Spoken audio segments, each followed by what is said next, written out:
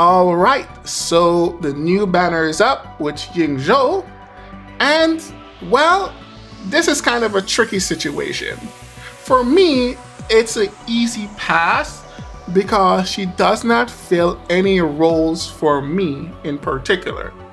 Now, I am a packer, so I do buy the battle pass and I do buy the monthly pass, so I do get and have more currencies than a complete free-to-play player. That means I get access to more characters and more functors, but I don't get access to every single characters and every single functor. So I have to decide beforehand which characters I do roll for and which characters I have to skip. Now, we look at the banner here, and you know what? She's not a bad character. From what I have played, or what I've tested, she's not a bad character. The problem is, though, for me, she's not really to my playstyle, and one of the reasons why she's not to my playstyle is because she doesn't have 0 time. I love melee characters with 0 time, and when a melee character does not have 0 time, to me, they don't play very well. 0 time allows me to be a little more strategic, right? Because it opens up the enemy for a nice beatdown in those few seconds. So that is a big deal for me. And when I have a character, especially melee without 0 time, I am like, yeah, I don't know about this. And while she performs well, she doesn't have that 0 time, so you're gonna always be in a real time unless your other characters that you have 0 time, which put you in there. That also removed the ability for you to use the warp, what boosts your damage in 0 time. So for me, I will have to skip her because she doesn't fit the roles, nor do I have a role for her to fit in right now. However, if you do have Lu Liang, right, and you really like her, I would say, yeah, go for it, because by no means is her damage bad. By no means is she a bad character, right? It's just for me in particular, she doesn't really fit any role, and I don't have Lu Liang, so that's also another thing. So if you have Lu Liang, you'll be getting that ultimate chain. 2, they're from the same faction, so they're gonna help to fulfill that faction bonus, and faction bonus are quite a big thing. They can really increase that damage you do, so that's something to keep in mind. Now, if you're a completely new player and you want to roll for a character, well, this is easy. If you're completely new characters, you won't have access to Jinwoo. You would have missed the event and you wouldn't have gotten a copy of her. As far as I know.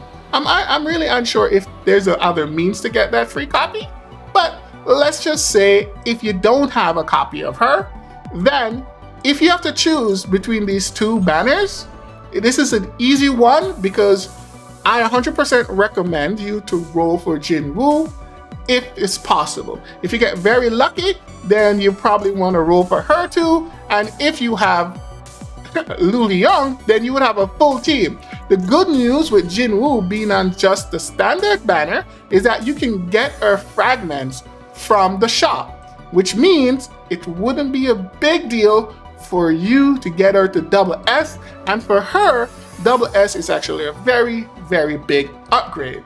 The next thing is, if you want to choose, you might want to choose to roll for Jinwoo and roll for the functor. Jinwoo will bring you to places. She will bring you very far in the current meta of the game. As while she says she's a melee, she is actually a range. You press skill 3, you take flight, and well, you spam skill 1 and 2 to win. It's really, really, really simple, right? And she does fantastic character. Currently for me, she is my prime character. Everything I do, unless I need to be specific, if I actually want to be on element, right, then I will use a different team. But every medial task or anything like that I have in the game, she's what I use because she's just so easy to use and she does so much damage. It's hard to pass up, right? Warps are simple, easy to understand. just a really incredible character. So if you're completely new and you need to choose, a choice is easy, is to choose Jinwoo. If you get very lucky, you can roll for both of them. And if you have Lil Young, you probably want to choose Young Zhao over Jinwoo because of that faction bonus and that chain ultimate. That is a thing, but remember, you can always bring other characters to fulfill different roles, right? To get buffs or stuff like that, right? Without worrying about, but those are things to consider when you're gonna roll. Now, I'm not done about this banner. This is just the beginning, and we're gonna actually have to go over to CN and have another look and talk about a couple more things. So I'll see you there. All right, welcome to part 2, which I will call the elephant in the room. So I have to talk about these two characters because they are very, very, very close to Ying Zhao's banner. And if you're a new player or a free-to-play player, you might not know this information. It is best that you know this information because they are very close to Ying Zhao's banner. And if you are a complete free-to-play, you do not get enough rolls to be unlucky and get all these characters. So let's start. So the first one, which should be the second banner. So after Ying Zhao, there should be a banner in between, and then you're gonna have her. So yeah, she is the banner after the next. At least she should be. We're not 100% sure, but should be. This is Mitsuha. And Mitsuha is special because she ultimate chain with, that's right, IZANAMI. And she is also the Sakura faction. And as I mentioned in the first half of this, is that having faction members is a big plus for you. Having an entire team of the same faction member is a very big plus, but that's not really a big thing. That's not really the big deal about her. The big deal about her is that she is the only character that ultimate change with IZANAMI. And IZANAMI is an absolute monster. She is meta. Sure, in raw damage right now, she's been a bit creeped. And we're gonna get to that, but on Inception, she will be the best character in the game, bar none. She does an incredible amount of freeze, and we do understand what freeze does. Freeze the enemy, allowing you to kind of just roll your face on your keys and roll your fingers on your buttons, right? The enemy's frozen, you beat them down. She puts out an incredible amount of freezes. 2, she doesn't particularly have a burst window. She does a consistent amount of damage, and this consistent amount of damage is incredibly high damage. The reason for this is that while a lot of characters can be either normal attack focus, ultimate focus, or skill focus, she is essentially all of them in one package. So when you're not using her skill, you don't use her ultimate, you're gonna be normal attacking. The thing is, her mechanics allow her to put out an incredible amount of damage from her normal. She is something to see. You probably can check some of my videos of her, me using her, and see the things that she can do. So there is no need for me to really show you gameplay. You can just go back and look at my catalog and you will see what she can do. But she is an incredible character, and she's not a character that you skip. She's not a skip character. Sure, if you don't like her, and you know, people have their preferences, you just don't like her design, you just don't like something about her, and you are repulsed by her, right? So you don't want to roll for her, that is perfectly fine. But if you're playing the game, she is a character you do want, especially that you at least need one carry for each alignment. So you need an electric alignment for thunder damage, you need an ice, you need a water, you need dark, you need light, right? You need one of each character. Well, let's put it this way, she is the prime ice carry at this point in time, right?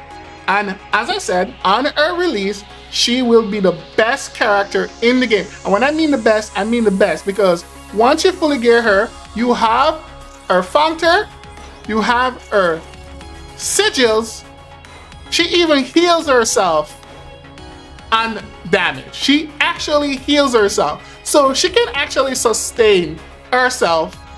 It's just, her kit is just absolutely atrocious, right? You can see there's nothing really special about my rolls. They're pretty okay. Nothing really special, but she does incredible damage. She self-sustain on heals, right? She freezes, and like I mentioned in the first half, 0 time. She's a melee character with 0 time, and you actually can activate your 0 time with her at your discretion. That means if you normal attack like twice and then dodge, she will just activate 0 time straight off the bat. This allows you to be extremely exploitative to bosses.